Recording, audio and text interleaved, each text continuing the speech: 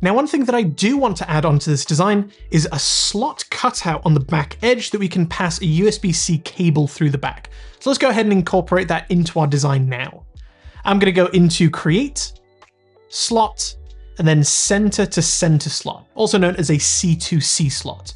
And I'm going to be zooming in a little bit, and then clicking, moving horizontally over, clicking again, moving upwards, and then clicking a last time.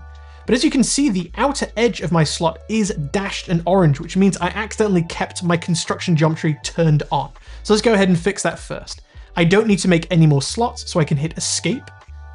Then I can double click on any edge of our slot, go into our sketch palette, and as you can see, the line type is set to construction. So as soon as I click that, it reverts our slot back to a normal sketch. Perfect. Now let's add on some constraints. I want to add on a coincident constraint between the center line of the slot and the origin. As soon as I do that, you can see it drops down so that center line is always pointing towards the origin. Now we can add in some dimensions.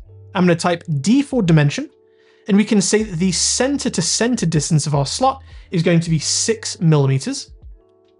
The diameter, or the width of our slot, is also going to be 6 millimeters. And then I want to say that the distance between this arc and this edge right here is going to be 4 millimeters.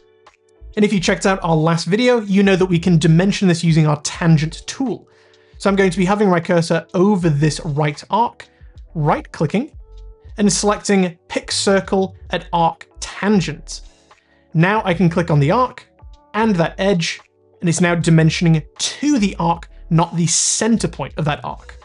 As I said before, we're going to be keeping this as 4 millimeters. We can hit Enter, and then this sketch is all done.